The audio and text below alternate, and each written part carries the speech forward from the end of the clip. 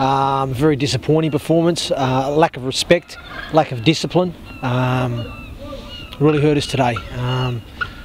Very disappointed with the middle unit today. I felt the middle unit were poor today, and that really hurt us a lot in terms of how the outcome of the game. You know, we really lost the middle defensively and offensively.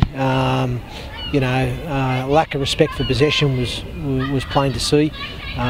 Completion rate, I haven't even seen what it is, but I dare say it'd be barely 50% today. And the ill-discipline with the amount of penalties that we gave away, just through people being lazy. I think we gave 3 penalties for not even getting back on the side of the referee. I mean, that's just unacceptable.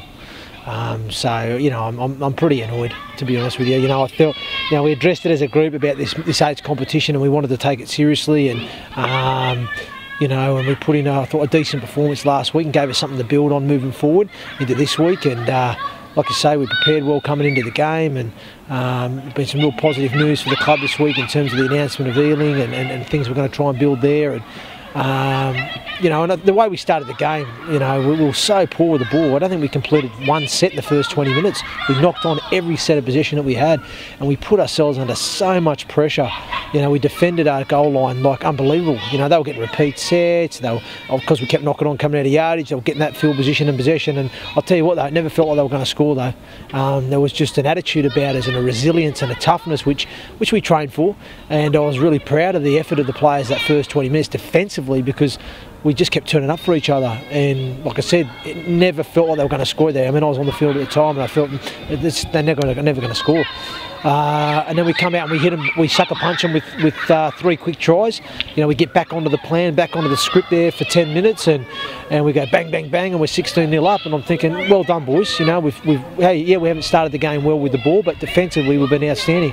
We've come through it, and we're 16-0 up, and then make a couple of changes, and then things just go pear-shaped there. We started to get disjointed with the ball again, not knowing where we're going, what we're doing, players making it up for themselves, not sticking to the plan or structure, giving away daft penalties, and again gifting field position, and to concede 2 soft tries before half-time, dummy half-dive overs, is just again unacceptable. And and again through the lack of discipline, and I should say ill-discipline, cost us that field position and gave them the opportunity. We addressed it at half-time. I gave the players a wrap for that first 20 and what the pressure they absorbed and how we came through it. But that last 10 minutes before half-time was far from acceptable. And I said we've now given the opposition some confidence and some belief now that they're going to come out now. So we need to come out with some intent. And our first defensive set off the kick-off, we allowed them to march up 70 metres up the field. So what intent's there? I don't know. So disappointing, mate. And then the second half for me was just one to forget, really. Again, coughed up possession. Again, disrespect with possession. And I said penalties. And we end up with a man in the Symbian because we gave that many penalties away, and rightly so. So it was a very, very poor and ordinary performance. Certainly one to forget. But I'm not going to hide away from it.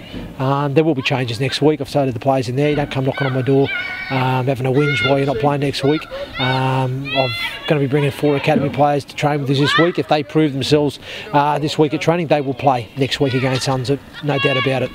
That's the reality. So so I'm hoping to get some enthusiasm and some attitude from them, because we had a real lack of attitude, certainly that second half. Because again, we were still winning at half time, and we were still in position to win the game, and could have won the game even as poor as we were.